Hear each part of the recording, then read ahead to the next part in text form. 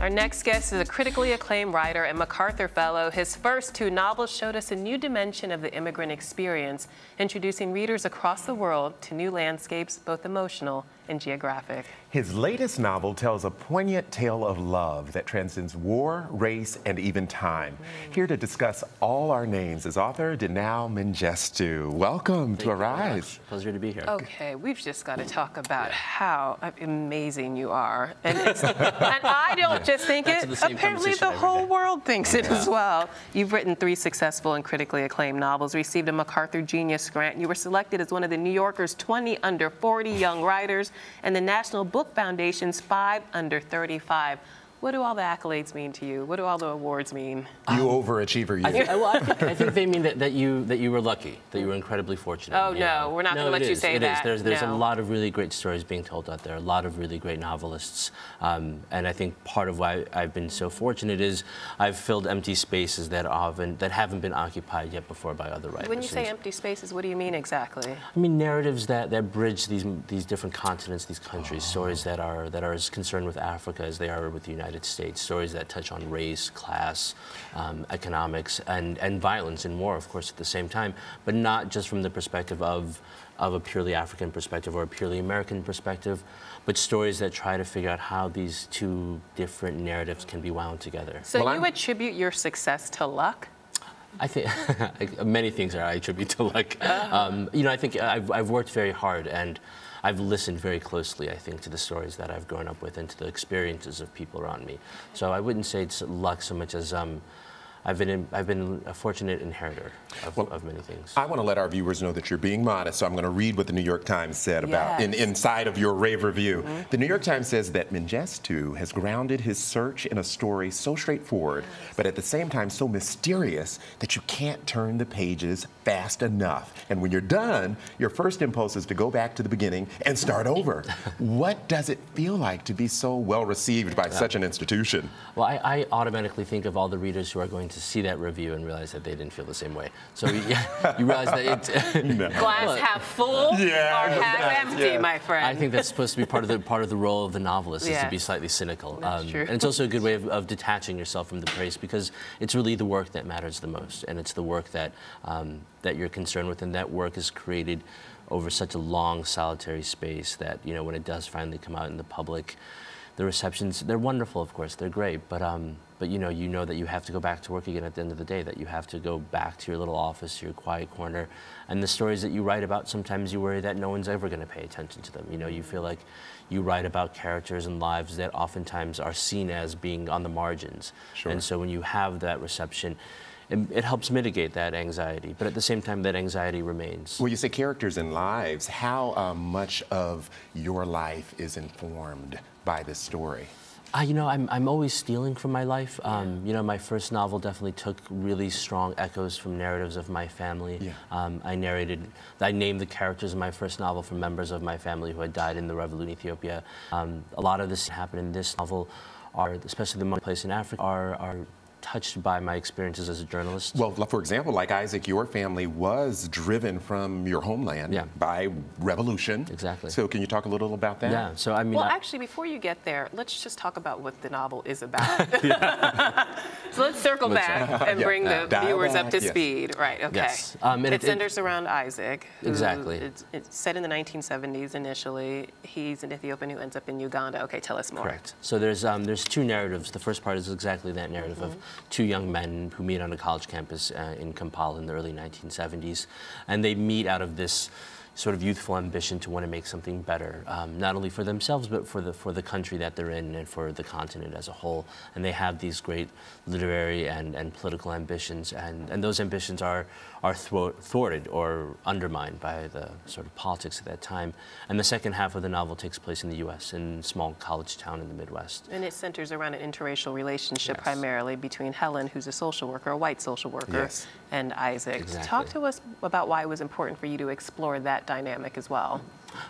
Because one of the I think the through lines of the novel is to try to get at the periods after the revolutions and the liberation movements that happened, not only in Africa, but in the United States. So we have this great moment of of freedom that happened in the post-colonial era across the continent. And all these countries were becoming independent, and yet at the same time there was a lot of problems that followed. You know, there was a sense in which the liberation movements were still deeply frustrated by the colonial legacy. And the same thing happens here in the United States. We have the civil rights movement, which grants so much well-fought rights to African Americans, and yet at the same time, the persistent problems of racism and economic disparity continue to haunt the country.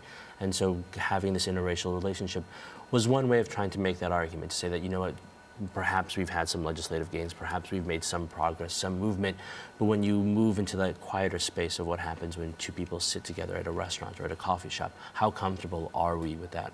And you bring up one of the most important and poignant scenes in the book. This interracial couple goes out to lunch. The black man is served on paper plates and plastic utensils. Yes. His partner, a white woman, is served on proper dishes. And it's the subtle racism in it, isn't it, that can be most painful There's a sometimes. great line in there that what you're talking about. It's now you know. This is how they break you, slowly in pieces.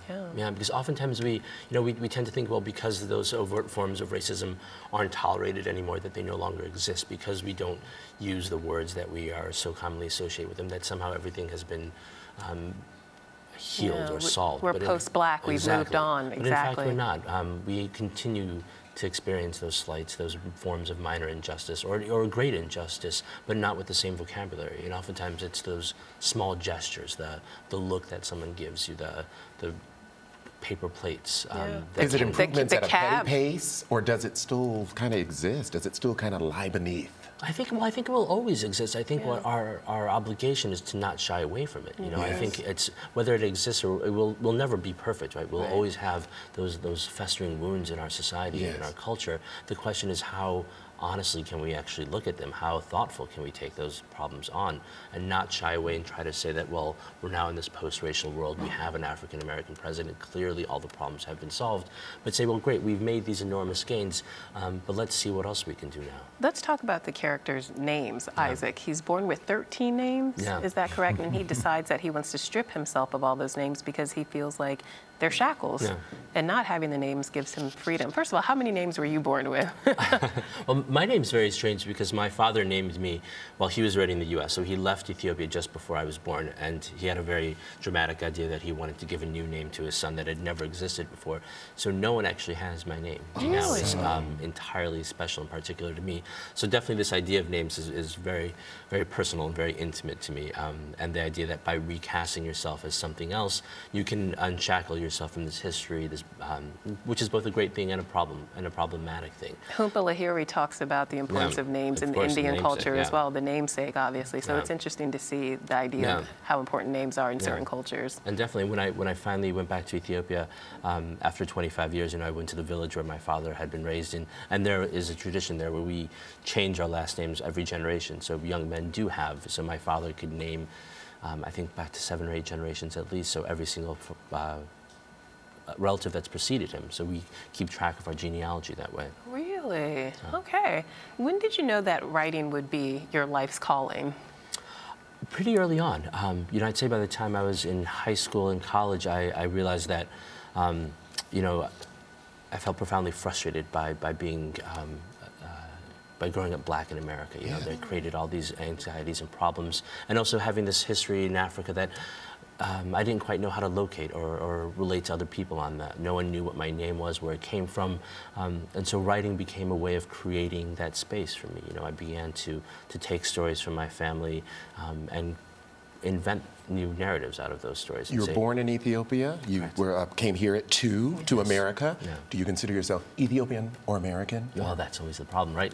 Talk about it. Well, that's why for a long time I didn't. For a long time I chose not to say that I was American. I think I was so frustrated by those experiences of racism that I figured, why attach myself to a place that's has times so vociferously denied my existence when I can also just look back to Ethiopia.